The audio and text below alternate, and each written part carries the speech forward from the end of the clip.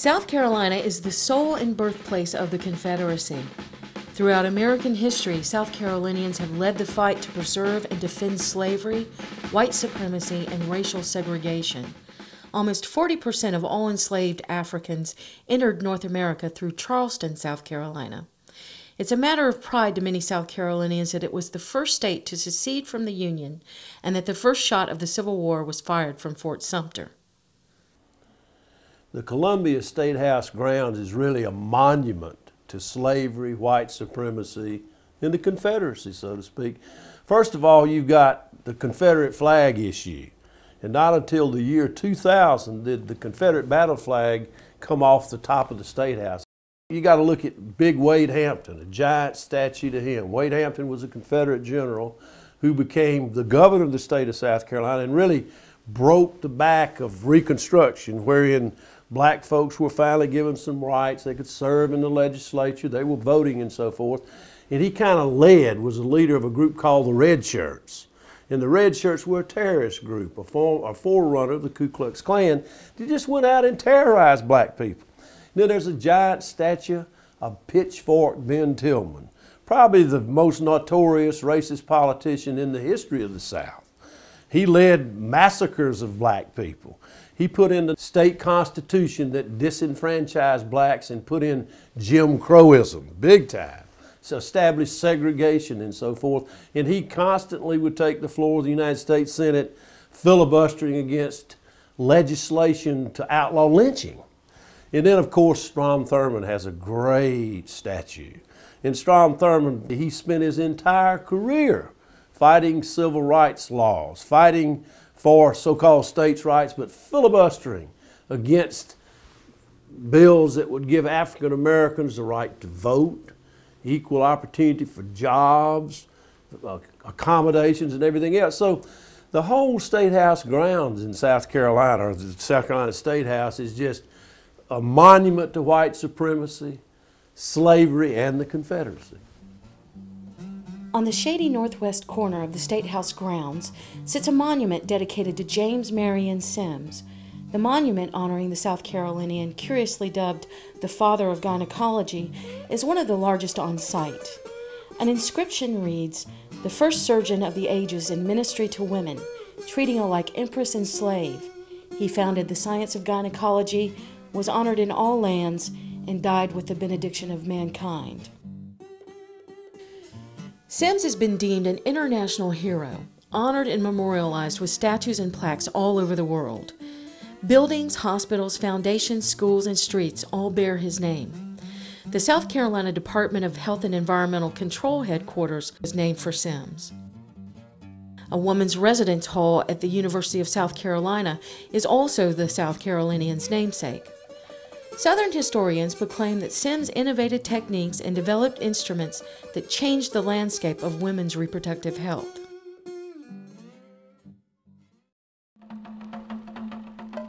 Upon closer inspection, other historical accounts portray Sims quite differently. What is not in dispute is that between 1845 and 1849, in a makeshift hospital he built in his backyard, Sims inaugurated a long, drawn-out series of excruciating experimental gynecological operations on countless enslaved African women. This was all done without the benefit of anesthesia or before any type of antiseptic was used. Many lost their lives to infection. Sims was born in 1813 in Heath Springs in Lancaster County, South Carolina, and received his higher education at Columbia College, predecessor of the University of South Carolina.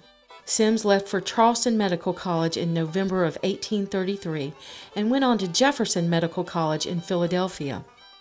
I returned to my home in Lancaster, South Carolina about the middle of May, 1835, where my father rented me an office on Main Street. I went home with everything prepared to begin the practice of medicine. I'd had no clinical advantages, no hospital experience, and had seen nothing at all of sickness. Dr. James Marion Sims' first patient was the 18-month-old son of a prominent citizen of Lancaster suffering from chronic diarrhea. He cut the child's gums and administered a haphazard regimen of prescriptions to the child, going from chapter to chapter in his medical books, but to no avail. After a few days, the infant died. Sims' second case came 2 weeks later. It was another infant with the same symptoms. He retracted the gums and administered another series of treatments, this time starting at the last chapter in the book and working backwards. The result was the same. I had the misfortune to lose my first 2 patients, and the thought of it was too terrible to be borne. I'd never heard of such terrible luck, and never thought that such misfortune could ever happen to any young man in the world. Immediately following the death of the 2 infants, James Sims escorted his son out of the state. They made it as far as Mount Meigs, Alabama, just east of Montgomery, where Sims became a plantation physician.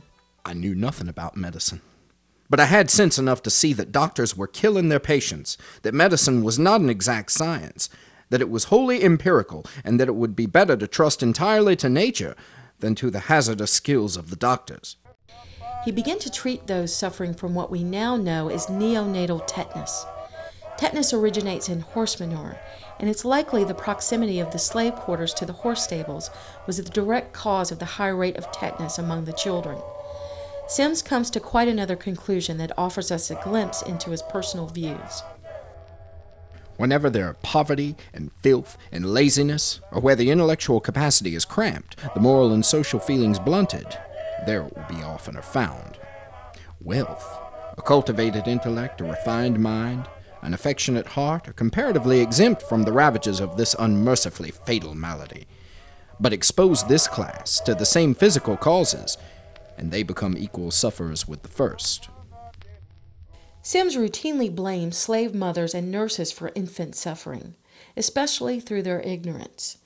Since he attributed the cause of the disease to moral weakness, he never suggested the need to improve their living conditions. Enslaved African midwives were prevalent throughout the South. Childbirth was not considered a sickness or a condition at this time. It was a normal part of a woman's life cycle. During the mid-19th century, male-dominated medicine was challenging female-governed childbirth. And just as Southern physicians were at the core of their social web, these midwives on the plantations were also at the core of their social web, enjoying power, status, and playing a central role in the plantation community, the slave community. But their centuries of collective knowledge, oral tradition, and great skill was utterly dismissed by Southern white physicians who felt threatened by their power, their status. A relatively high percentage of Africans suffered from calcium deficiencies that often resulted in rickets or skeletal deformities. Among them, a contracted pelvis that would result in prolonged deliveries. Not surprisingly, a condition known as fistulas, or vaginal tears, was prevalent among enslaved women. In 1845, Sims was summoned to the Westcott plantation to treat his first patient suffering from fistulas. The odor from this saturation permeated everything and every corner of the room, and of course her life was one of suffering and disgust. He built a crude 16-bed hospital in his backyard and sent for as many cases as he could find. It took me about 3 months to have my instruments made, to gather the patients in, and to have everything ready to commence the season of philosophical experiment. Contrary to the belief or the myth that the male slave was central to the slave economy, it was actually the female slave, the female African, that was central to the slave economy. The woman's status determined the offspring status. If your mother was a slave, you were a slave. And after the importation of slavery was banned in the United States, many states, such as Virginia and South Carolina, set up breeder plantation so that the woman would have offspring to be sent to all parts of the United States. Of course, women, slaves, were chattel property. They may have been a little more valuable than a cow, but they were chattel property just the same, with no rights over their bodies, no rights over their lives.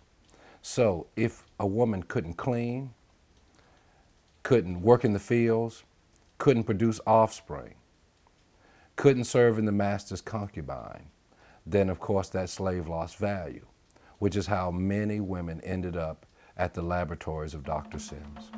In addition to Anarcha, Betsy and Lucy were also young women who contracted fistulas giving birth for the first time. Together, these three women endured repeated operations and were patients of Sims for the duration of the hospital's existence. Anarcha is believed to have undergone over 30 operations. Sims never felt the need to anesthetize his black patients in Montgomery.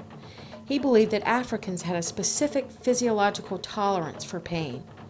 White women were unable to withstand the same operation without anesthesia, according to Sims. Sims had been using sutures common to that era, mostly silk and catgut, which promoted horrible infections. It is unclear what prompted Sims to have his jeweler fashion some fine silver wire for suturing wounds. He used it on one of Anarcha's fistulas, and days later, when he found no infection, he declared that silver sutures were the key to mending fistulas. I realized the fact that at last my efforts had been blessed with success, and that I had made perhaps one of the most important discoveries of the age for the relief of suffering humanity. Sims never recorded if he was able to heal Anarcha of her other fistulas, and his success remains unsubstantiated by all medical standards.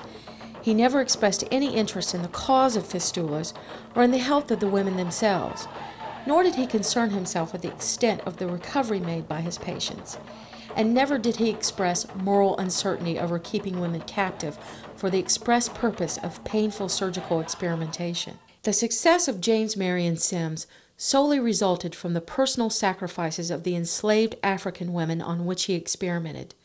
Without them, he could have never devised the surgical technique that brought him international recognition. While it is impossible to negate the historical context of his racial, class, and gender biases, it is the story of the enslaved African women who gave their lives that history has failed to tell.